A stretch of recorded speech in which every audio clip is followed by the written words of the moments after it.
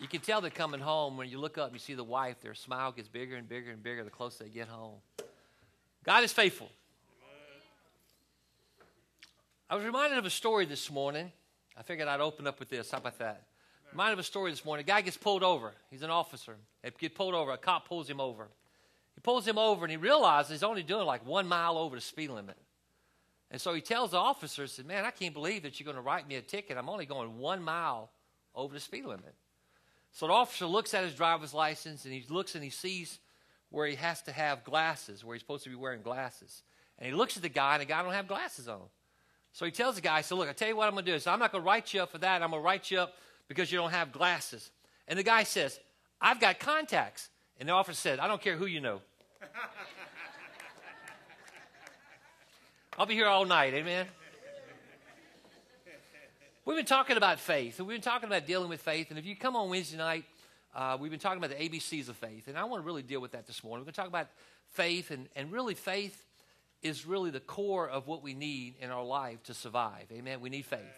And so we're going to be dealing with that this morning. Let's pray. Father, we thank you for this morning. We thank you for this time together. Now, God, I pray, God, I enjoy having a good time, enjoy laughing. God, I pray you open our hearts today. And God, I just, in my spirit today, I sense a heaviness.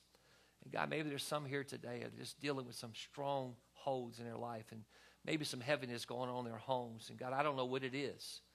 But Father, I pray right now that you'll begin to show yourself real in their hearts. Just keep your head bowed, eyes closed. I'm going to pray right now for that. If you're here this morning, no one looking around, maybe you showed up today, and maybe for whatever reason, maybe you're walking through some unfamiliar territory. Maybe something's going on in the marriage. Maybe something's going on with the children. Maybe something's going on in the finances. I don't really know what it is. All I want you to know is we love you and we want to pray for you. So if you're here this morning and you're going through something, we're not here to embarrass you, not here to call you out, none of those things. Matter of fact, we just have your head bowed, eyes closed. I just want to pray for you. If you're going through something this morning, you say, Pastor, just pray for me. Just right where you're at. Just raise your hand. Raise your hand. Raise it and put it back down. Thank you, Jesus. Anyone else, just raise it and put it back down. Hands all over. Thank you, Jesus. Thank you, Jesus. Anyone else, just raise it and put it back down. Thank you, Father. See those hands. Anyone else? Don't want to miss an opportunity. Just want to pray for you. Thank you, Jesus. Father, I thank you right now for every hand that was lifted. God, I don't know what they stand in need of. God, I know that we live in a real world with real problems. But God, you're a real God with real answers. And so, Father, I thank you right now that you're going to touch them. God, I thank you that whatever they need, God, you're going to enlighten them. God, I pray today, at this moment, God, they begin to cast their burdens upon you. God, your shoulders are much bigger than ours. And you can carry it much better than we can. So, God, as they cast their cares upon you, God, I pray right now that you open their hearts to receive, open their eyes to be enlightened. God, I pray this day is a day that, God, you use to further your kingdom. We pray these things in Jesus' name. Amen. Amen. We're talking about the ABCs of faith, and you cannot talk about faith without going to Hebrews 11. I want to read that, so bear with me here. We're going to look at Hebrews 11, chapter 11, verse 1. It's going to give you the definition of faith. If you don't know the definition of faith, here it is right now. Now, faith is the substance of things hoped for and the evidence of things not seen. Let me read it again so you got that real clear. Faith is the substance of things hoped for and the evidence of things not seen. Many times we don't see what's going on, but we believe God can do all things, right? Yes. We have faith. Amen. For by it, the elders obtain a good testimony. We've been dealing a lot about testimony. We've been talking about overcoming by the word of our testimony. And so these guys right here already have a testimony that they shared. We're going to read off a couple of things by faith would happen. It says here, by faith we understand that the worlds were framed by the word of God, so that things which are seen were not made of things which are visible. In other words, God spoke it into existence. Amen? Now, I always make a joke and I always say, you know what, I believe in the bang theory. Now, when I say that, immediately people look up and they go, oh my God, I'm in the wrong church. But what I mean by that, in a joking way, is God said it and bang, it happened. Amen? God spoke it into existence. There was nothing here. It was without void. It was empty. And God said, let there be light, and there was light. Amen? We serve a mighty God to speak things into existence. Now, here's some of the history. By faith, let me jump down here. By faith, Enoch was taken away so that they did not see death and was not found because God had taken him. For before he was taken, he had his testimony that he pleased God. But without faith, it is impossible to please God. For he who comes to God must believe that he is, that he's a rewarder of those who diligently seek him. Now, here's the reality with that, okay? Whether you believe it or not, he's still God. Amen? Amen? He's still God. But this guy here, he believed God. He was taken away with God. Now, let's keep going here. It says, now Noah, being definitely warned of things not yet seen, moved with godly fear, prepared an ark for saving of his household. Now, can you imagine? Here's a guy that never seen rain. Because you got to understand, during this time, according to theologians, according to different studies, it didn't rain. The water was just kind of a moist from the earth. Just moisture came from the earth. So they'd never seen rain before. And all of a sudden, now God speaks to him and says, build an ark, it's going to rain. That's crazy, amen? So now he believes and he starts building an ark. Now through his preaching and through his word, he's given testimony, no one is coming to God. Now I don't know about you, but that would be really discouraging, amen? If I preached for many years, this guy preached and no one got saved. That'd be hard. But you know what? By faith, he said, I'm going to trust you, God. You said it, I believe it, and that's good enough for me. And see, by faith, sometimes we got to come to that place in our life. Maybe you're praying for a loved one. Maybe you're praying for a spouse. Maybe you're praying for your children. Maybe you're praying for somebody that you really care deeply about. And right now, you don't see the results. Right now, you just heard that last night they went out partying. Last night they did some crazy things. Last night, and you're just at the point now where like, God, oh, I just can't believe. But you know what you got to do? You got to keep praying. Amen. Because by faith, I believe with all my heart, God wants them saved. Amen? God don't want anyone to perish. So he believes, and he's talking about his family here, and he says, with godly fear prepared an ark for the saving of his household, by which he condemned the world and became heirs of righteousness, which is according to faith. By faith, all these things were done. Now, I'm going to give you the ABCs of faith. And I'm going to go through the first three kind of quickly, because I want to really deal with the last one. Here's the first one. Here's by faith, the A. You got to ask, okay? You got to learn to ask. You got to learn to say, you know, here's what he says in James. My brethren, count it all joy when you fall into various trials, knowing that the testing of your faith produces patience, but let patience have its perfect work, that you may be perfect and complete, lacking nothing. Here's a reality that we need to see. God does not set us up to fail. God wants to have everything we need comes from God. God wants to have us complete, lacking nothing. Okay? If we lack anything, this is what we're going to read here. It's going to come up in a second here. He goes and say, if you lack wisdom, let him ask of God, who gives liberty and without reproach, and will be given to him. But let him ask in faith. Again, here comes faith. We got to ask believing. Listen, if you pray for somebody to be healed, and all of a sudden they're healed, don't be shocked. Okay? Don't go, oh, I can't believe they're healed. I've been praying for them. Now they're healed. Well, you know what? By faith, you believe that they're going to be healed. By faith, you believe God's going to touch them. By faith, you believe God's going to restore them. Don't be shocked. Why are we praying? Why are we believing? We have to believe that God can do all these things, right? And so he says here, and let him ask in faith, not doubting. For he who doubts is like a wave of the sea, driven and tossed by the wind. For let not that man suppose that he will receive anything from the Lord. He is double-minded, unstable in all his ways. This is an area that we all probably have to deal with. I wish I could tell you that I lived a life that I never doubted.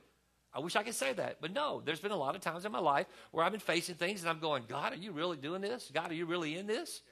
But you know what? That's when we have to say, you know what? I don't want to be double-minded. I don't want to be tossed around. I want to believe, God, you said it, and that settles it. Listen, even building this church, I mean, I've been here almost 20 years. This is a huge step. Some of you see it, and you see a building, and you say, oh, that's great. It's exciting. We got a new building. For me, it's a huge step. It's a huge step because, listen, I never thought I'd see the day where I'm going to build another building. I remember when we built the gymnasium in the back. Man, by faith, we believed for the gymnasium. As soon as we got it built, we signed the note on it. All of a sudden, the war broke out.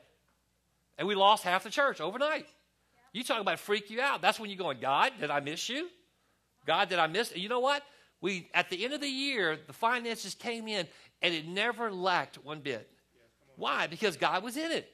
By faith, we have to believe, God, you said it. That settles it. We don't always get our mind around it, and sometimes we doubt. And again, I wish I could say I never doubted. But you know what? We got to come to a place where we start believing God said it. God wants to do it. Amen? Strong ways. Now, here we go. We're talking about asking. Now, we fail in our lives a lot of times because we don't ask. Amen? We don't ask. When's the last time you asked God for something? When's the last time you asked? You got to believe. I tell a story about one time I had got back from Russia and I was living in a little house. We eventually bought it, but it had a bad problem with the sewer, and I was underneath it trying to fix the plumbing, and I'm underneath the house soaking wet, cold in the winter, and I'm aggravated, and I cannot figure this thing out.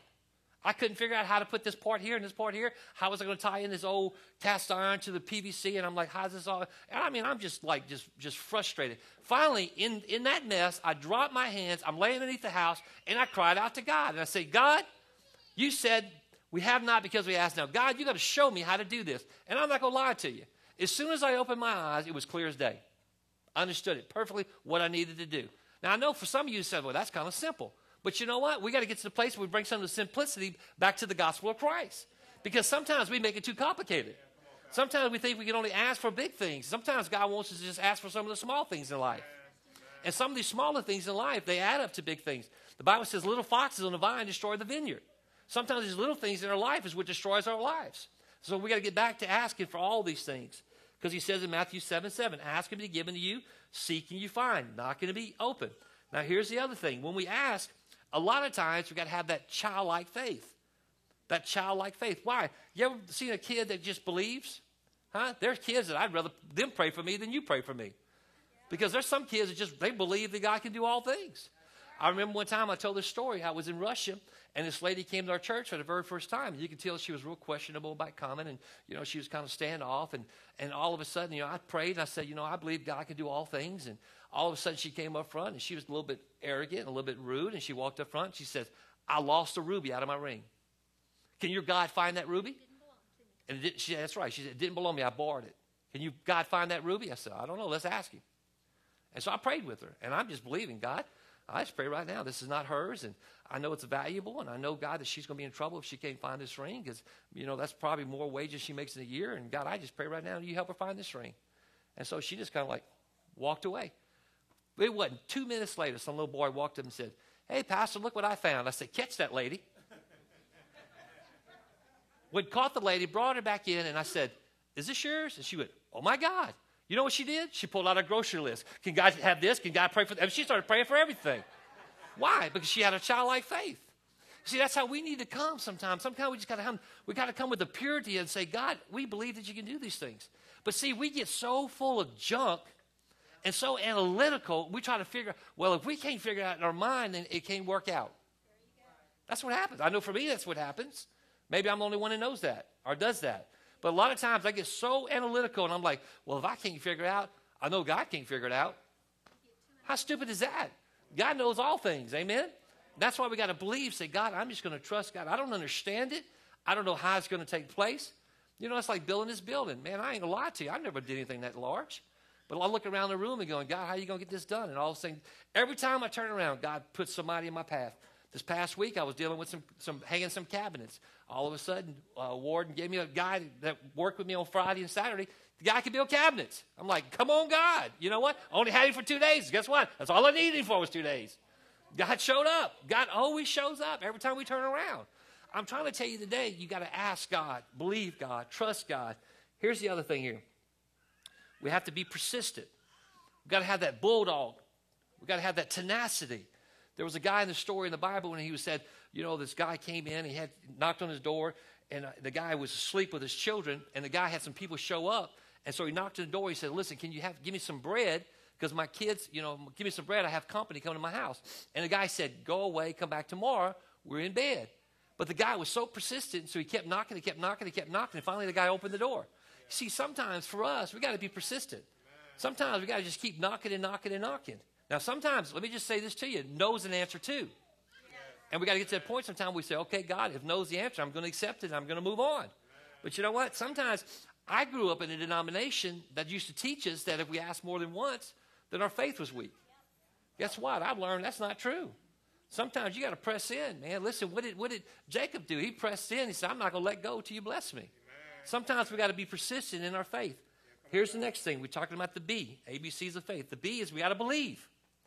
We got to learn to believe. This is what the Bible says in Mark 11:24.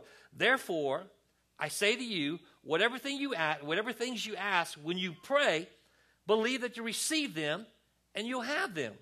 Now, we are very doubtful and we live a defeated life because we have a lot of doubt. We don't believe, right? We struggle with that things. Now, Matthew 9:28 says, and when he came to the house, a blind man came to him And Jesus said to them, do you believe that I'm able to do this? The blind man was looking for healing. Now, all of a sudden, Jesus asked him, do you believe that you can be healed? And what did the blind man say? Then he said, yes, Lord. Then he touched his eyes, saying, according to what? Your faith, let it be to you. And his eyes were open. Many times we just got to say, God, it's your faith. I'm just going to trust by faith. I'm going to believe by faith. I'm going to believe, God, you can do it. We read the story. We go back and look at Mary. Mary was a young girl. According to theologians, Mary was probably 14, 15 years old. She probably wasn't that old. During that time, girls married at an early age. And so here's Mary. Mary's raised in a good home, had a good family, and all of a sudden, the angel of the Lord comes to Mary and says, Mary, you're fixing to have a baby. Now, Mary asks a very important question. She says, how can this be? I've never been with a man. But all of a sudden, she realized that by the power of the Holy Spirit, by faith, you know what she said? Let it be so. Amen. Let it be. Now, that's a lot of faith. Amen. When she just stopped. Because, see, here's the reality. Some of us don't like to face this. Now, obviously, God knew he chose the right person. But you know what? Mary was human. And Mary, at any given time, could have said, oh, not me. She could have said no. Come on. She was human. She could have said no. But she didn't. She said, by faith, I believe, let it be so. And it was so. See, there's times in our life we just got to say, God, I'm going to believe you no matter what. God, I'm going to believe you can do all things. God, you created us. You designed us. God, you're bigger than that situation. And I'm going to believe by faith. Here's the next one. We're talking about the C. Confess. Romans 10:10. For with the heart one believes unto righteousness, and with the mouth confession is made unto salvation. Sometimes we got to confess just to hear it out loud. Amen? Now, here's our problem. Many are fearful to confess because they might be made fun of. Amen? Some of us are afraid of talking about our faith or confessing our faith because somebody might make fun of us. And you know what? Here's what we live in. We live in a reality, in a world where they make you feel like if you believe, if you're a Christian, you're weak-minded. You're simple. Can I tell you this out loud? You can't be a pansy and be a Christian. You can't be a sissy and be a Christian. You better bow up. Let me tell you something. Today, it takes tough men and women, men of God, women of God. We need to rise up and be believers and confess our faith. Because what does the scripture says? It says here, we need to be careful not to be ashamed.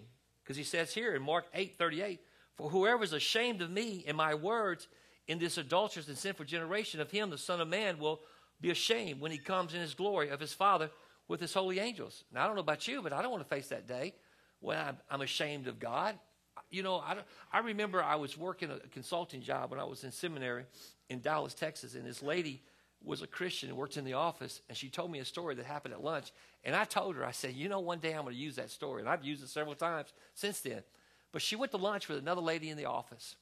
And she said, Bobby, she said, for some strange reason, when the lady went to get in my car, I noticed my Bible sitting on the front seat. And without even thinking, before she got in the passenger side, she said, I grabbed the Bible and I hid it underneath the seat. And she was just baffled that she did that, you know. And I said, thank you, because I know it's going to be a good testimony one day I can use it, amen? Because the truth is, sometimes we find ourselves in positions where we're ashamed of the gospel of Christ. But I'll tell you what, we need to be careful. Because he says, if you're ashamed of me, I'll be ashamed of you. Now, here's what we talked about.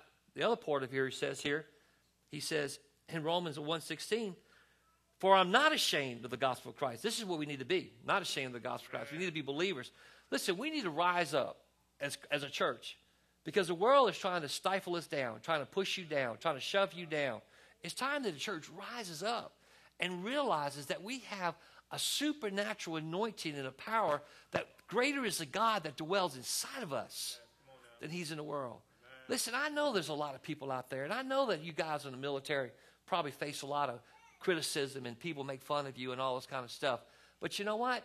Man, listen, just rise up and believe God can do all things. And I promise you, if you do it right, now I'm not talking about in an arrogant, stupid way, but I'm talking about representing Christ in the right way. When that person that has made fun of you, when they find themselves in trouble, you know who they're going to look for? They're going to look for you. Why? Because we need to be the real thing. Come on, we need to be like Coca-Cola, the real thing, amen? Some of the younger generation don't even know what that is, amen? For I'm not ashamed of the gospel of Christ, for it is the power of God to salvation for everyone who believes, for the Jews first, also for the Greek. For in the righteousness of God is revealed from faith to faith, as it is written, The just shall live by faith. Now, I went through the ABCs. Ask, believe, confess. The D is the one I want to kind of spend a little bit more time on today. Okay? And here's the D. We're talking about faith. We're talking about confessing. We're talking about believing. The D is we need to be doers. Got to be a doer of the faith. James says this, you believe there is one God. You do well. Even the demons believe and tremble. That's scary, amen? But do you want to know, O foolish man, that without faith, O foolish man, that faith without works is dead? We pause. Let me pause there for a second. We got to kind of ponder on that a little while. Because we don't want to, we want to say, well, I believe. The truth is, you only do what you believe. Because, that was a reality for me many times when I became a pastor and people would come to me and say, Pastor, I believe. And I was looking at their life and they wouldn't do anything they said they believed. Yeah, come on now.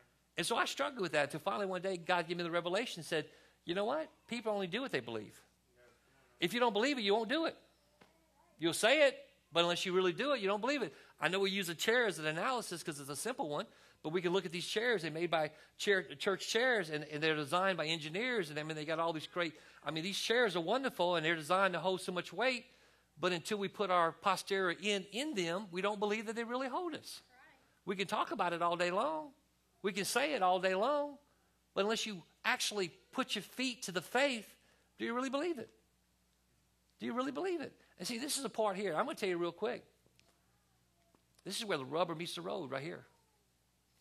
Because we can talk about it all day long. You can talk about it till you're blue in the face. But unless you're willing to do it. I remember a story. I was reading a story about a guy who was walking a tightrope. And he was really good. And he was walking this tightrope. And finally, he looked at one of the guys and said, man, I'm getting really good at this thing. And one of the guys says, you know what? I believe that you can walk across that tightrope pushing a wheelbarrow.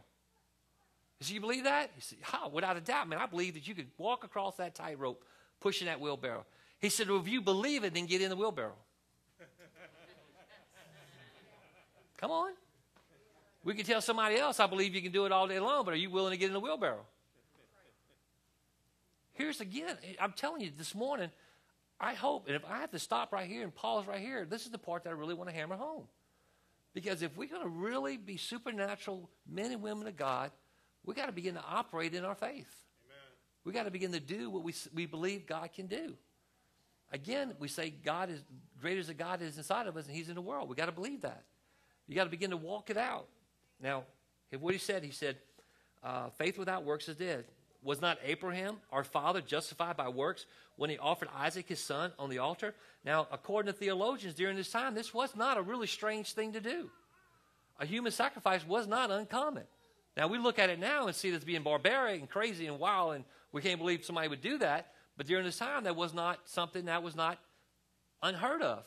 But all of a sudden, now here's Abraham who was given Isaac as a promise, because Abraham now is 100 years old, and Sarah wasn't no spring chicken either.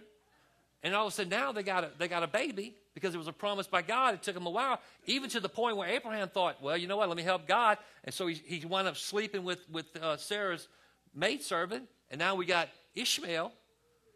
Come on, somebody. But all of a sudden now he has Isaac, and Isaac, all of a sudden God tells him, he said, look, I want you to sacrifice him. Now, don't you think that was a tough step? Isaac's like, because Isaac obviously old enough to understand what his father's about to do. And so he goes to a place and he lays him out. He's fixing to sacrifice his son. But you know what? By faith, he believed and God showed up. We know the story. God showed up and he offered a ram as a sacrifice. You see, these are things that we have to talk about. If he's willing to say, okay, I'm willing to sacrifice, and I believe with all my heart he was willing to sacrifice, because I know without a doubt he was probably thinking, God, if I truly sacrifice him, you're going to raise him from the dead. Because he's a promise. He knew that he was a promise of God. See, we got to stand on God's promises.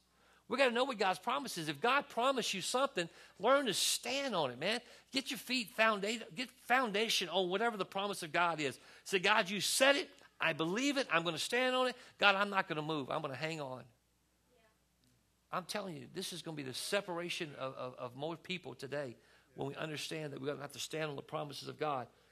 Now, Abraham, he goes on to say, do you see that faith was working together with his works? And by works, faith was made perfect?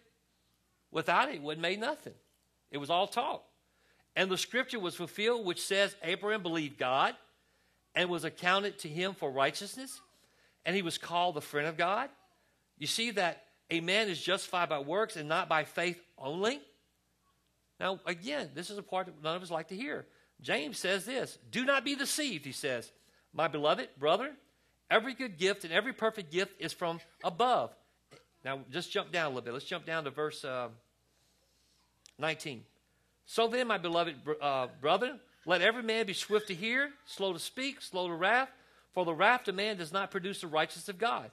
Now, this is what become a doer here, verse 21. Therefore, lay aside all filthiness, all an overflow of wickedness, and receive with meekness the implanted word. Let me read that again. Receive with meekness the implanted word. What is the implanted word? The B-I-B-L-E, the Bible. Thank God for the Bible. Thank God that we have the Word of God. This is the Word of God that we study, folks. I tell people all the time, don't believe nothing I got to say. Read it for yourself. Find out what the Word of God says for yourself. Because there's going to come a time when somebody's going to try to twist the Word of God. And see, Satan cannot invent anything. All he can take what God already done and try to pervert it. And so we got to stand on the Word of God. And so he says here, he goes on to say, he says, be a doer. Therefore, he says, implanted word which is able to save your souls. Verse 22. But be doers of the word and not hearers only, deceiving yourselves. For if anyone is a hearer of the word and not a doer, he's like a man observing his natural face in a mirror. For he observes himself, goes away, and immediately forgets what kind of man he was. Verse 25. But he who looks into the perfect law of liberty and continues in it, and is not a forgetful hearer, but a doer of the work, this one will be blessed in what he does. God wants us to walk out our faith. Amen? Now, what I want to do is I want to pull out a few things that I believe we need to have as a doer. If we're going to be a doer of faith, these are some of the things that I think are part of our life, or we need to put as part of our life to be doers of the word, be doers of our faith. The first one is simply this. As a doer of faith, we must first be a seeker of God's kingdom and his righteousness. Okay? What do you mean by that, Pastor? We put God first in everything we do. We seek God first before we make any decision. We seek God first before we make any financial decision. We seek God first before we make especially any kind of decision when it comes to marriage. Come on. Listen, you need to teach your children to seek God first before it comes to marriage. Come on. Come on. I'm telling you, we need to put God first. Many times, you know why we don't seek God? Because we don't really want to know what he has to say, because we already made up our mind what we want to do. Yeah, come on now. I had a lady call me one time, called me from a car dealership. She said, hey, Pastor, you told me to call you if I have any questions or whatever, and this guy's got this deal, and man, it looks like a really good deal. So she tells me the deal. You know what I told her? I said, walk away. Run. It's not a good deal. I'm telling you, it's not a good deal. They're taking advantage of you. Run. I hung up the phone. Next morning, I pulled up. Guess what she pulled up in? That car. That wasn't a good deal. You know what? She wasn't willing to listen to counsel. 2 weeks later, she was asking me, can you get me out of this mess? Come on. I'm telling you, there comes a time in our life we have to say, oh, God, I'm going to listen to you. I'm going to believe you. I'm going to accept you, and I'm going to do what you say. Instead of, we already make up our own mind. It's a good deal. Why did you call me and ask me if you didn't want to know? See, that's when we come to God and say, God, you know what? In our mind, we've made up our mind that we think it's right. But you know what? Many times, God shuts the door. I remember when my wife and I were doing financially, we were doing very well. And we designed a house. I mean, I spent like $1,000 with an architect. We had to design a house. We was going to build this house. I mean, we had all the plans. I mean, all this stuff was going on. All of a sudden, we started praying, and God shut the door. Boom. Don't build a house. You know what we did? We rolled up the plans. We stuck them in the closet. Right after that, God called me into the ministry. I know without a doubt in my heart that if I would have followed through with building that house would have probably held me from making the decision to go to seminary. I'm talking to somebody today. I'm talking to somebody that needs to hear what I'm saying today. Because I'm telling you today, listen, you got to seek God first in all your decision making. There's many times when we seek God first before if we're going to Baton Rouge, well, God, do you want us to take 190 or you want to take the interstate? I know it sounds silly for some of y'all. But you know what? You never know how God's going to put something along the road that we need to see or need to do or protect us from an accident. Amen. You never know. I'm telling you that we need to get to a place in our life where we put God first in all our decision making. everything we do. This is what the Bible says. Let me read it to you. Matthew 6:31. Therefore, do not worry, saying, what shall I eat? What shall we drink? What shall we wear? See, we worry about all those things, right? For after all these things the Gentiles seek. For your heavenly Father knows that you need all these things. Verse 33. But seek first the kingdom of God and his righteousness, and all these things shall be added to you. Now, this word righteousness, we look at it and go, oh, what's that mean? It means to be in right standing with God. If you're going to seek his righteousness, it means do what's right. Do the right thing. If you're going to seek God's righteousness, it means, you know what? God, I'm going to do what's right. And we know what's right. How do we know what's right? If you got the Holy Spirit of God in your life, you're a born-again believer, and you begin to allow the Holy Spirit to operate in your life, the Holy Spirit will shut you down when you're not doing something right. Absolutely. Come on. Now, we can drown them out. Come on. We can drown them out. Oh, I want to hear. Blah, blah, blah, blah. And go do what we want to do. Instead of letting the Holy Spirit to lead and guide and direct us. Because that's what the Holy Spirit's job is to do. Why wouldn't we want him to do his job? Let him do his job. Let him, when we seek God and say, Holy Spirit of God, direct us, guide us, lead us. God, I want what you want. God, it's not what I want. Many times we just get so self-centered until we think we know better. Church, I'm telling you, I'm trying to help you right now. And if I could teach you anything as a parent, teach your kids to seek God first in all their decision making. When it comes to a spouse, get them praying now. Well, if they're only 14, 15, get them to write down what they want in a spouse now. Because when that counterfeit comes, and they do come, you'll recognize it as being a counterfeit. And you know that's not the right one. I'm telling you this morning, we got to put God first back in our lives. If you put God first in your life, we remember the big deal, WWJD. Well, we had the bracelet. You know, I got the bracelet, I got the T-shirt, I got the necklace, WWJD, right on, everybody's cool. But you know what? We need to get to stop to a place where we say, what would Jesus do? What was it, JD, somebody said, what would Jermaine, somebody do? But we got to get back to that. I'm telling you this morning, God wants to hear from his people. God wants to hear from his children. Don't you want to hear from your kids? When your kids are struggling and they're going through something difficult, as a parent, isn't it nice to know when they come and say, Dad, what do you think? And it's really nice is when they listen. Come on. Because, you know, you might have went down a road to keep them from making a bad choice. Let me share something with you. Ready? You don't have to pet a snake to know a snake bites. Snakes bite. Well, I got to find out for myself. Whack. Okay. Draw back a nub. Here's your sign. Yeah. All right, here we go. Here's the next one. I'm talking about doer of faith. Before you shout me down on this one, let me finish talking about it, all right? Doer of faith, understanding God.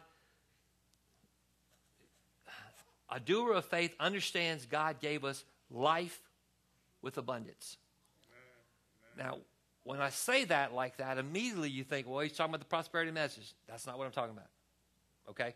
Let me read it to you, then I'm going to explain it. 10:7. Then Jesus said to them again, most assuredly I say to you, I'm the door of the sheep. All who ever came before me are thieves and robbers, but the sheep did not hear me. I'm the door. If anyone enters by me, he will be saved and will go out and find pasture. The thief, talking about Satan, the thief does not come except to steal, to kill, and destroy. This is what Jesus said. I have come that they might have life and that they may have it more abundantly. Now, let me back up a little bit. I want you to understand something. When the children were in Egypt, they were in captivity. When they were in captivity, they had not enough. They lacked. When he took them out of captivity and he put them into the desert with manna, it was just enough. But when he took them from captivity to the desert, he brought us into the promised land. Well, now we have more than enough. Now, when I talk about abundant living, I talk about going from glory to glory. Come on, somebody. I talk about going from peace to peace. I talk about going from joy to joy. I talk about being happy, happy, happy. I'm talking about those things are abundant living. If you think abundant living is because you got, look, there are people out there that have mansions with a bank full of money that are not living an abundant life. Don't get misunderstood. See, God wants the joy of the Lord as an abundance in our life because the joy of the Lord is our strength. Amen. When we have joy in our life, when we have peace in our life. Listen, there are people today that would spend billions of dollars to have the peace you have, and you might not have 2 nickels you can rub together. Yeah. Come on now. You got to understand that God wants us. Now, here's what our problem is. Here's a problem.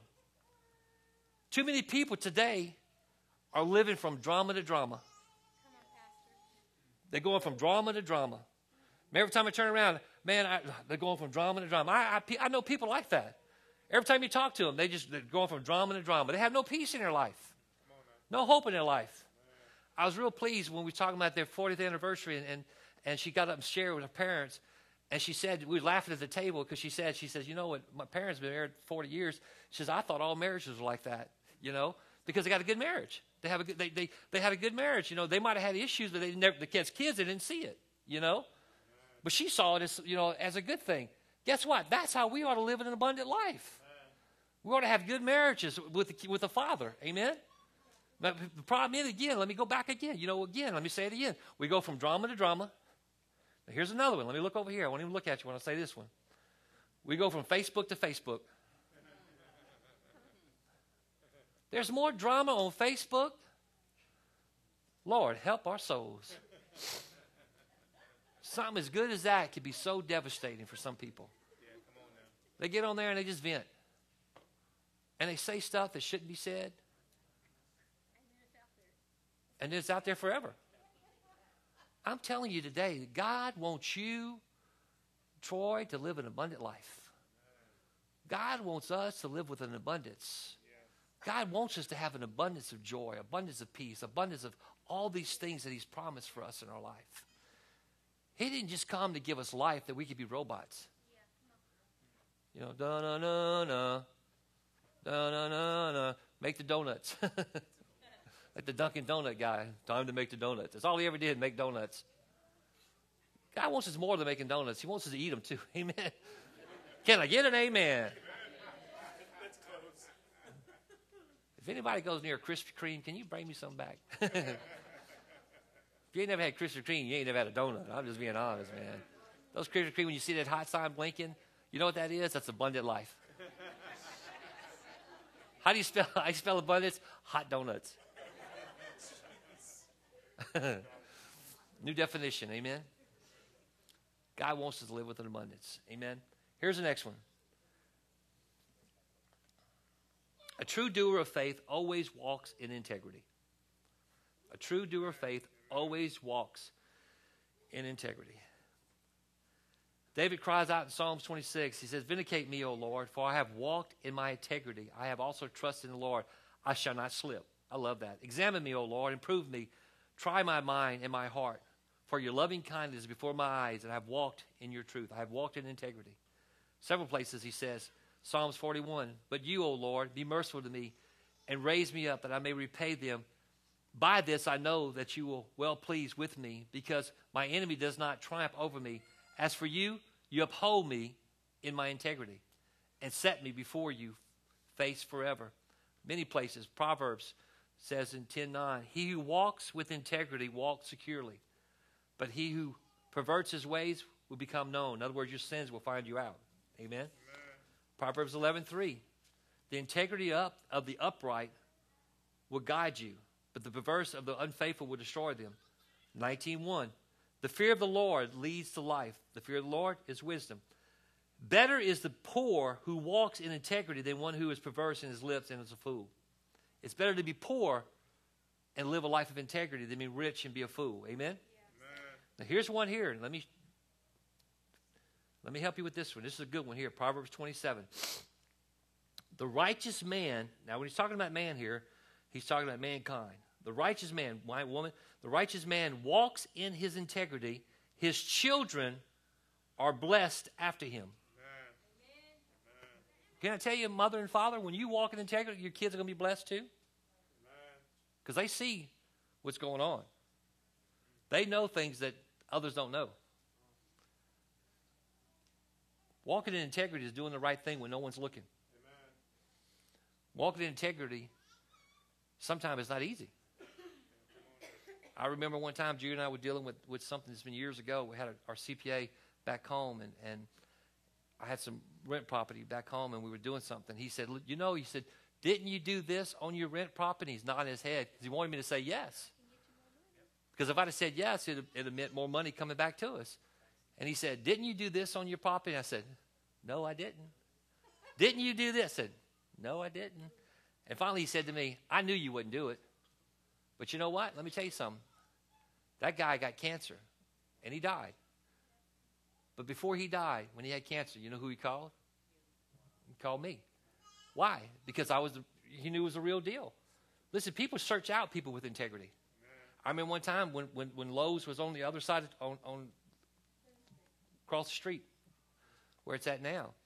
And I was building my house back here, and they had brought some stuff to my house, and they brought 2 big boxes of screws, and I only paid for one. And I brought it back. It was like $40. I wanted to bring it. So I brought it back and said, look, they dropped this off at my house, and I didn't pay for it. And I remember the lady looking at me like, what? I can't believe you're bringing that back. And I gave it to her. I said, well, I didn't pay for it. So I ain't going to hell over no $40 screws. It wasn't a week later. I'm walking through Lowe's. I heard the lady say, hey. I said, yes, ma'am. She started crying. She was going through something. I said, can I pray with you? She said, please. And I prayed with her. What does integrity do? It opens doors. It opens doors so that we can begin to minister to people because they're looking for the real deal. Amen. There are people that are looking for somebody that's honest.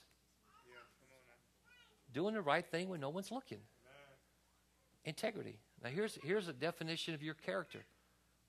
Your character is what they call you when they don't know your name. What do you mean by that, Pastor? Have you ever worked with somebody, you can't remember their name, and you go, you know that guy that's always late?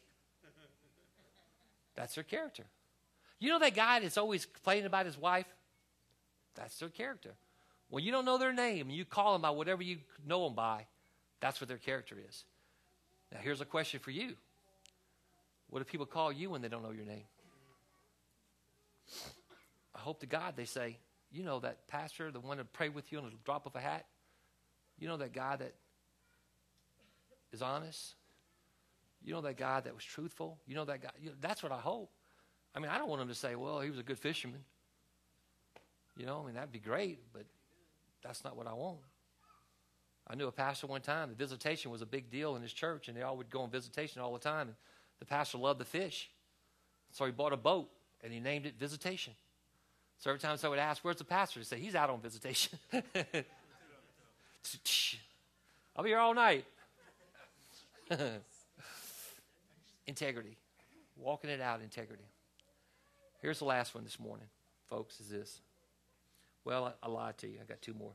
The next one is this. If you're going to be a doer of the faith, don't bury your talents. Utilize them. Don't bury your talents. There was a time when the guy came and gave guy 5 and one guy 2 and another guy 1. And when he came back, the guy who had 5 and 2 multiplied what they had. And this is what he said. Well done, good and faithful servant. You were faithful over a few things. I'll make you ruler over many things. Enter into the joy of the Lord. He goes to the guy that had 1 who didn't do anything with it. He buried it. He wound up burying it. And he said to him, why did you do this? He says, he goes on to say, he says, then Lord, I knew that you were a hard man, reaping where you hadn't sown and gathering where you hadn't scattered seed. Verse 25, I was afraid. That's what the guy said. I went and I hid the talent in the ground. Look, there you have what's yours. Now, can you imagine? Can you imagine for a second? He gave him some to invest, and all he does is dust it off and he gives it back to him. He didn't do anything. Okay? So what does he say to him? He says, so you ought to have deposited my money in the bank, and so when I come back, at least I receive an interest. So he took the talent from him and gave it to the one with 10. This is what he says in verse 29. For to everyone who has, more will be given, and he will have abundance. Go back to abundance. But from him who does not have, even what he has will be taken away.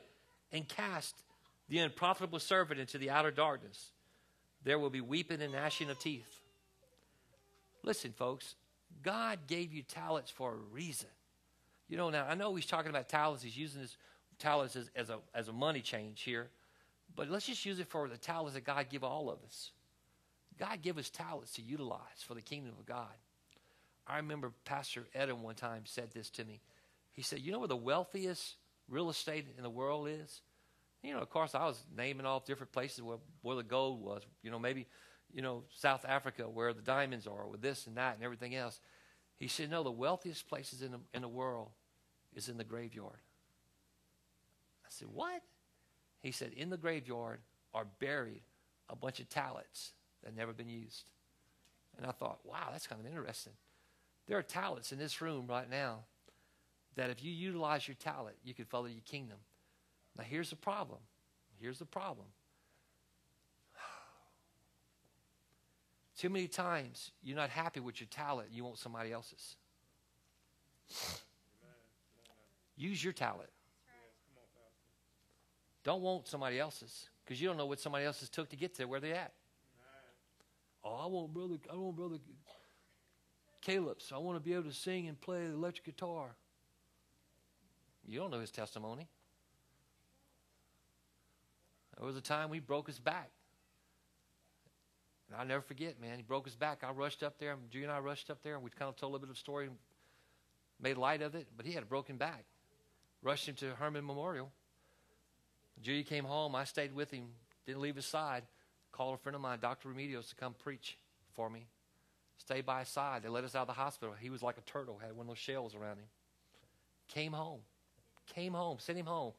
Told me he'd be out of college for that year. He'd probably have to go through rehab, all these kind of things. Brought him back to the house. While we were at the house, my friend, Pastor E.J. Denton, he's dead now, and another guy was from South Africa. He was one of our minister friends. Came to my house, went upstairs, and was sharing his testimony with him. Shared the testimony of how, he almost died when he was a young boy. After we prayed for him, they prayed for him. After they prayed for him, next thing you know, Caleb shot out of bed, pulled the turtle shell off, and ran up and down the stairs. He was totally healed. Went back to school and gave his testimony. Now I'm telling you today this because I want you to know faith is real. Amen. You got to believe that God can. Listen, I don't mind telling you, when he was running up and down the stairs, his mom and I were going, like, don't hurt yourself. He's like, I feel fine. He was bending, twisting. I'm like, oh, my God, go cut the grass. Jesus was like, no, put him in the kitchen. He's washed dishes.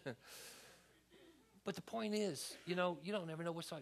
Take what God's talents God's gave you and utilize it. Here's the last one is this, simply this. If you're going to walk, be a doer of faith, you got to have hope. You got to be a giver of hope. And you got to be a person that people want to be around you so that your hope will rub off on them. Be a person of hope. There's so many scriptures I can read about that. I'm going to just not read all those. But be a person of hope. When I counsel, I do a lot of marital counsels. And most of the time, sometimes people stop to counsel with you on the way to the divorce court, And it doesn't matter to me. It really doesn't matter. I don't care what they're going through. Man, I want to be a person that's going to speak hope into their life. I want to be a person that just says, you know what, you got hope. Well, you don't know. Okay, but you got hope. There's always hope. If we're going to be people of faith and walk this thing out and be a person that's a faith doer, we got to be a person that has hope. Well, you don't know what's going on. You don't know what they do. You don't know. Okay, I don't know. I don't need to know. All I know is I got hope. That's why we whole campaign of us building on the hill up there. I was preaching on Sunday morning one time, and I said, I want to be a place where people literally trip over hope. And that's why we call it that. We call it tripping over hope. Why? Because I want to be in a location that people that are looking, and there's people that's looking for hope every day. There are people that's riding up and down these streets every day looking for hope. I want to be that person that gives them that hope. Amen. If we're going to be a doer of the faith, you got to be a person of hope. You got to believe that God can do all things. And here's the thing. Let me just break it down for you this way. Some of you feel so unworthy. You feel like, how could God use you? Can I tell you what that is? That's a lie from the pits of hell. Because God wants to utilize everyone in this room. I don't care who you are. I don't care where you've been. I don't care what you look like. I don't care how much time you serve. I don't care any of those things. All I know is God wants to use you. And if you let him, he will. I'm going to finish with a story about faith. Having faith, believing God when we pray. There was a young girl. She was in school. This is back years ago. And she stayed after hours, and she had to take a certain bus home. And she got on the bus, and it was late, and she was tired, sleepy. And she got on the bus, and while she was on the bus, she fell asleep. And the driver just let her sleep. Well, lo and behold, while she was sleeping, somebody on the bus stole her wallet, stole her purse. So when the bus driver was asking for people to pay, she's looking for a purse. She couldn't find a purse, and she tells the bus driver, I don't have any money. And the bus driver let her out, right there on the spot, let her out. And it was pitch dark, probably several miles from where she lived. True story. And so the little girl gets out, and she's walking down the street, and she's upset because there's no street lights in the country. And she's walking down the road, and she's crying, and she's scared. It's dark, and she's trying to feel her way down the road and get down the road. And finally, she looks up, and in the shadow, she can see someone. And she can see his face and see the person. And the guy was really a strange guy, strange-looking guy. Well, she's looking right at him, and she's like, felt real uneasy. She was feeling really uneasy. So she started praying. She was praying. Well, for whatever reason, she had to go by him, so she walked right past him and went to her house. Well, the next day, she went back to school. Lo and behold, she found out there was a rapist that had raped a little girl in that same area. And so when she began to tell the people, the guy she saw, she began to describe this person, it was a rapist. She saw the rapist. This guy was the rapist. And so later on, they asked the guy, says, you raped that other little girl. Why didn't you rape her? He said, well, I wouldn't go mess with her. She had two big guys standing on the side of her. Come on, somebody. Yeah. I'm telling you, when we believe, God is big. Amen. God can do all things. We might not see it, but you got to believe it. Amen. My grandmother, who died knowing Christ later on in life, never spoke a word of English. She was Cajun from Mamu. I've told this story 1,000 times, and I'll probably continue telling it because it just blesses me every time I think about it. She could not read. She was illiterate. She could not read English. Couldn't speak English. Somebody gave her a Bible. She couldn't read it, but she believed it. And she would take that Bible and she'd set it down. My mom said she would pray. And in French, she would tap that Bible. And she'd say, little book, can't read you, but I believe you. See, that's how we need to get. We need to get to a point in our life where we say, God, I might not see it, might not understand it, but God, you said it. I believe it. Amen. That settles it for me. Father, I thank you for this time. God, I pray blessings on every man, woman, and child in this place. And God, I thank you right now that we're going to be doers of our faith. God, we're going to work out the things you told us to work out. God, we're going to do the things you call us to do. God, let us be strong in our faith. God, let us not just say it. Let us do it. Heads bowed, eyes closed. Maybe something that was said in this message really spoke to your heart about being a doer. Maybe it's an area of your life that you realize, Pastor, it's an area that I'm struggling with. That's an area that I need prayer in. I don't need to know what it is. I'm not here to call you out or embarrass you. I just want to pray for you. Maybe one of these things that was said spoke to your heart, and you say, Pastor, that's an area I need prayer in. Right where you're at, just raise your hand and put it up and put it back down. Up and down, up and down. Thank you, Jesus. Thank you, Father. Thank you, Lord. Anyone else, just raise your hand up and down. I'm not here to call you out and embarrass you. Just want to pray for you. Anyone else? Thank you, Jesus. Father, I thank you. I thank you. I thank you for your word. I thank you that you're speaking to the hearts of your people. And God, I thank you that hands come up all over this place. And God, whatever they stand in need of, again, one more time, God, we know that you can meet those needs. So by faith, we believe that, God, that you're going to minister to them in whatever area they're struggling in, whatever area they're having a hard time in. God, I pray that you give them wisdom and strength in that area of their life. Let them be overcomers. Heads bowed, eyes closed. Maybe you're here this morning. Maybe you realized when you showed up today that you're lost in need of a Savior. Or maybe you realize today, Pastor, I'm backslidden and I need to get my heart right with God. Right there between you and God, from the heart, just pray a simple prayer. Just begin to believe. Say, Jesus, forgive me of my sins. Jesus, I repent where I failed you. Jesus, I want you to come into my life. Jesus, I want to make you my Lord and my Savior. Jesus, thank you for loving me. Thank you for being there for me. Maybe you prayed that prayer for the first time. Or maybe it's a prayer of rededication. Again, I'm not here to call you out or embarrass you. Just want to pray for you. If you prayed that prayer, just right where you're at, just raise your hand and put it back down, up and down. Thank you, Jesus. Thank you, Father. Anyone else, just raise it and put it back down. Thank you, Jesus. Father, I thank you that you are a saving God, a merciful God.